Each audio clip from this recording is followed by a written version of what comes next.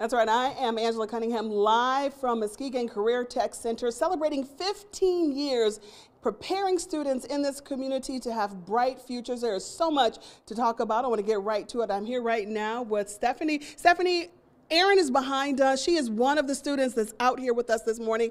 Talk about how you guys are getting her ready for an amazing career in culinary arts. Well, Erin has a great opportunity in our hospitality and food management program.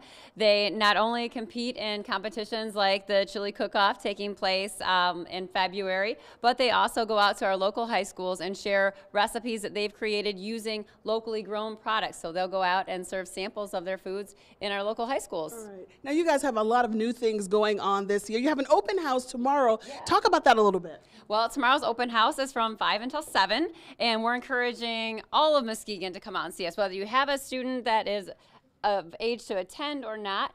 But ideally, we'll see high school sophomores and juniors because they can fill out enrollment forms while they're here that night. Wonderful. Tell us what we're seeing right now. This is a new space. Yes, this space was remodeled last year for our Health Science Academy. So you can see some of our students practicing some of the skills that they learn in the program. And they'll also be using these skills in competition next March. Now I have Kennedy over here. Kennedy, talk a little bit about what it's like to be a part of all of this.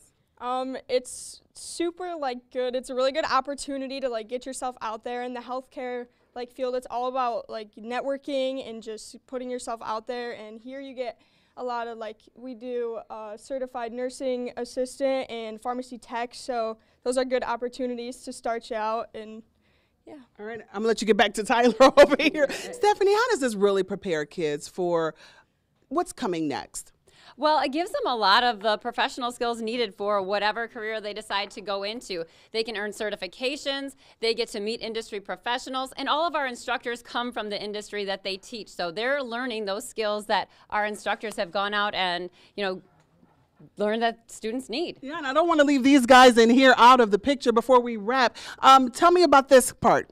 This is our biotech and engineering class over here.